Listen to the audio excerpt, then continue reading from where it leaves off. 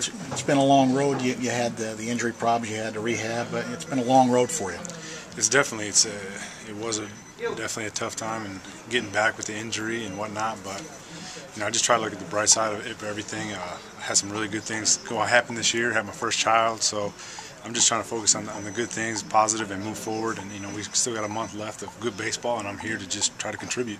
When did you find out you were coming up here? A couple days ago. It's been a tough day. I mean, you guys were in Houston, and then we had a makeup game here, and then we drove up here, me and Burris, and so just looking forward to the future in this month. What's things been like lately for you? How you feel you've been playing defensively and swinging the bat?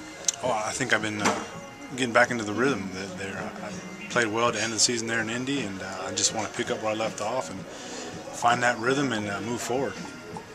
You guys come from Indy? Yeah, we did. Yep.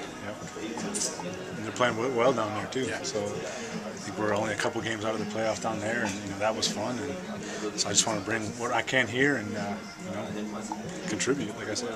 Always take the big leagues though. Oh yeah. This is our ultimate goal. We want to be here, but down there, we play to win. We want to just going through the motions down there, and Dean Trainer down there, our manager down there, was doing a terrific job of making sure we were doing that, not going through the motions. And so I got a lot out of that, and so I'm ready here to move forward.